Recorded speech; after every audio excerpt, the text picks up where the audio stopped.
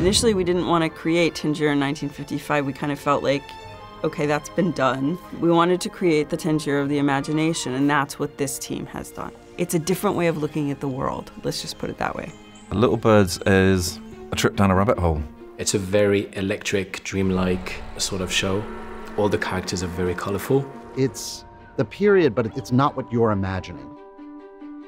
The Tangier of the imagination in this story is more luscious and more kind of golden too, but I think it's also going to be heightened because of the time period and also because of Ed, our DP. His lighting is so extraordinary, so everything is going to feel like you could eat it.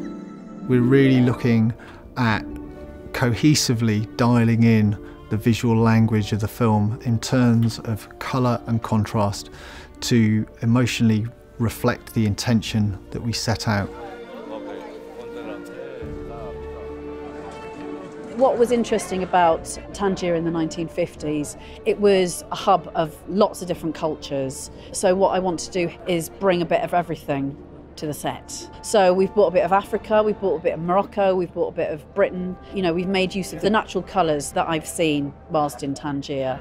It's kind of like taking the colour and exploding it, just taking every little element and then pushing it one notch further.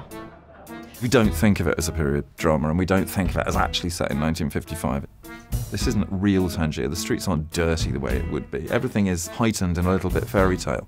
You know, we're shooting in Cherifa, which does look like 1950s Tangier, but Anna would modify everything. Anna would add things, would add embellishments, and Ed was pumping in lights, was using gels, and we were taking our imaginary world and imposing it on the real world rather than the other way around. We weren't trying to match reality. I mean, I think there's a lot of bravery in the people who are making the show. I think it takes a lot of bravery to kind of throw all the rules out and just try to do something a little different.